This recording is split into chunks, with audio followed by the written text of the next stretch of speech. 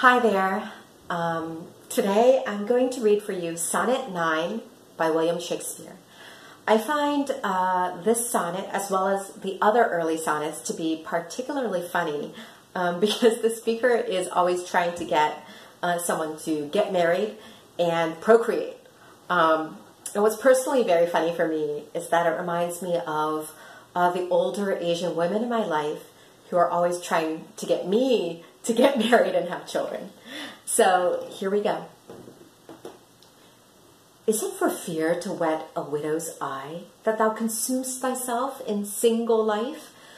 Oh, if thou issuless shall hap to die, the world will wail thee like a makeless wife. The world will be thy widow, and still weep that thou no form of thee hast left behind.